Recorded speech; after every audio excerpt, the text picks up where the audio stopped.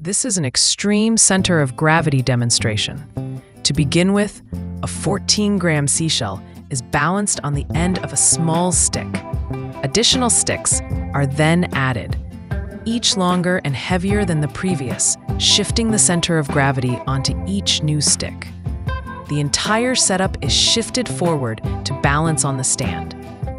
The final stick ends up weighing just over 10 pounds.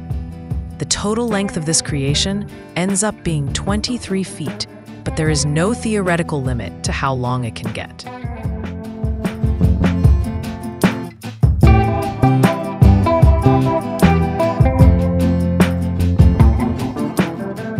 Removing the seashell causes each stick in turn to become unbalanced, bringing the whole creation tumbling down.